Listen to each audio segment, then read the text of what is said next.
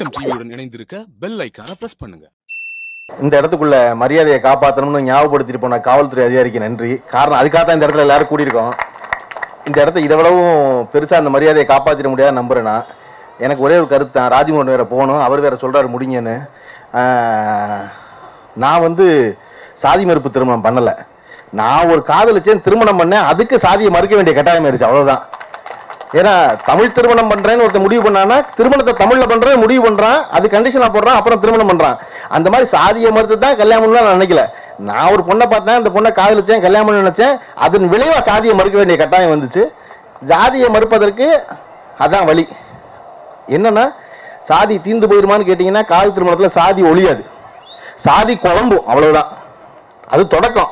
ஒண்ணு ஒழிவதற்கான தொடக்கம் அதை குழப்புறது அப்படிங்கிறதா. இப்ப நான் ஒரு ஜாதியா இருக்கேன், என் மனைவி ஒரு ஜாதியா இருக்கா, ரெண்டு பேருக்கு தெரியல, கல்யாணம் பண்றோம், கல்யாணம் பண்ணதுக்கு அப்புறம் என் புள்ள பிறகுது, என் புள்ள இன்னொரு ஜாதியில கல்யாணம் பண்றான்னா 4வது தலைமுறை குழப்பமாயிரும். இப்ப எதை ஃபாலோ பண்றதுன்னு தெரியாதுன்னு அதை நோக்கிய முயற்சியா தான் இருக்குன்னு நினைக்கிறேன் காதல் திருமணங்கள்.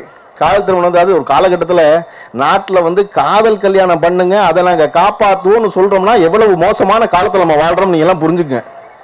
ஒரு மனிதனுடைய இயல்பான உணர்வு காதல் உணர்வு, அதை நாங்கள் காப்பாற்றுவோம் சொல்லலாமா? அந்த இடத்துக்கு கொண்டு நிப்பாட்டேன். காரணம், நம்ம சாப்பிட்ற சாப்பாட்டை, நம்ம பண்ற கல்யாணத்தை, நம்ம காதலிக்க வேண்டிய ஆணை, காதலிக்க வேண்டிய பெண்ணை பூரா அவன் தீர்மானிப்பான்னா முதல்ல ஒழிக்கப்பட வேண்டிய சாதி இல்ல அவன் தான். எவன் அதிகாரத்துல வரான் அவன் ஒழிக்கப்பட வேண்டிய முதல்ல. அவன் எப்படி சொல்லலாம்? அதை சொல்லக்கூடாது. இப்ப அந்த இடத்துக்கு வந்திருக்காங்க எல்லாரும். இப்ப மெதுவா அதுக்கப்புறம் உள்ள நுழைஞ்சு வீட்டுக்கு நுழைஞ்சு நீங்க எத்தனை மணிக்கு எந்திரிக்கணுங்கிறதையும் சொல்ல போறான், எத்தனை மணிக்கு தூங்கணுங்கிறதையும் சொல்ல போறான், நீங்க என்ன விளையாட்டு விளையாடணும் சொல்ல போறான். அதற்கான தொடக்கம் தான் இது. ஆனா காதல் இந்த செயலி ஆப்பை டவுன்லோட் பண்ணும்போது கௌசல்யா சொன்னாங்க உங்க போன்ல வச்சுக்கங்கன்னு.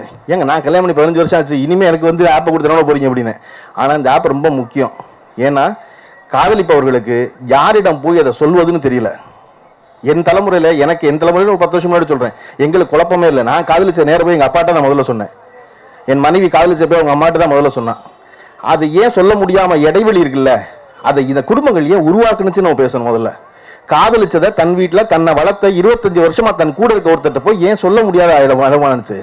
அப்ப என்ன புள்ள வளர்த்துருக்கோம் நம்ம எல்லாம்? நம்ம புள்ளைய நம்ம மட்டும் சொல்ல மாட்டேங்கிறத.